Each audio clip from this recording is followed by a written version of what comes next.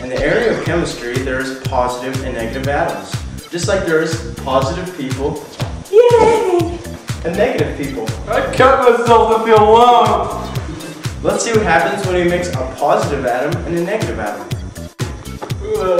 You look like you need a hug. No.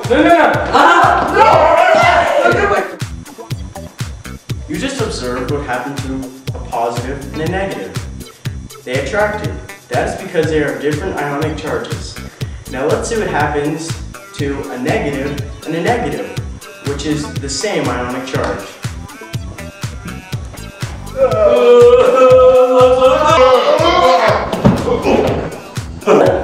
Now, I know you may be a little bit confused about some of the terms we've been using, but let me clarify.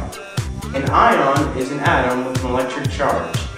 Now, soon I will be talking about ionic bonding and covalent bonding. Now, valence electrons are electrons in an atom's valence band. A valence band is basically a band or an orbit where the electrons surround the atom.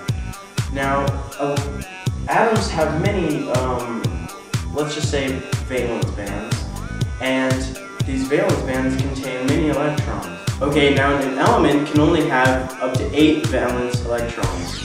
Now, they want to be balanced, and these valence electrons keep these elements balanced, so they normally don't react with other elements. So they're basically stable. Now let's see what happens when elements react with each other by giving off their valence electrons to other elements. This is my dead thing.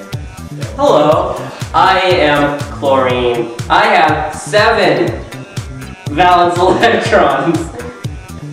I'll get that. I'm sodium. I have 1 valence electron. I need that 1 to make 8 to make me stable. So give it up lightly. Thank you.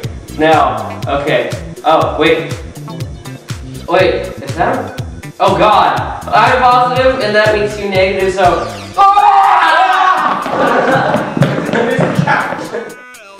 Now that you know about ionic bonding, I shall now talk about covalent bonding. Covalent bonding is kind of like ionic bonding, but a little bit different because the atoms share the same electrons. Now let me show you about covalent bonding. Hey, nice valence electrons. Give me it. No, that's mine. Fine, let's just share it like this. Wait, now we can.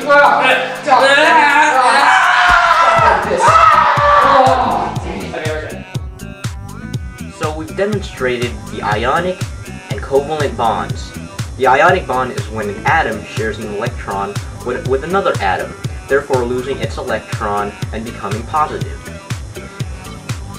A covalent bond is when 2 atoms share their electrons and combine into another substance, such as you can see me here as sodium chloride, otherwise known as salt.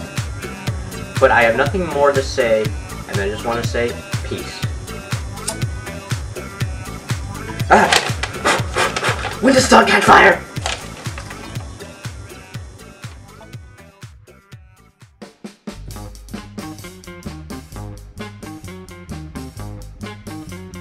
Just like positive people.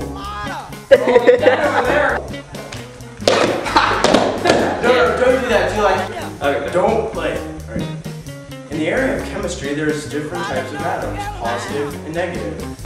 Just like there's just like there's different types of people, positive people and negative people.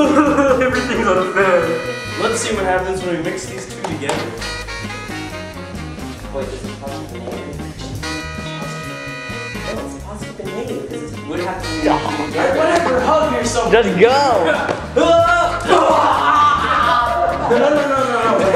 No. Alright. I'm so sorry. Oh, we're stuck. Oh, we're stuck.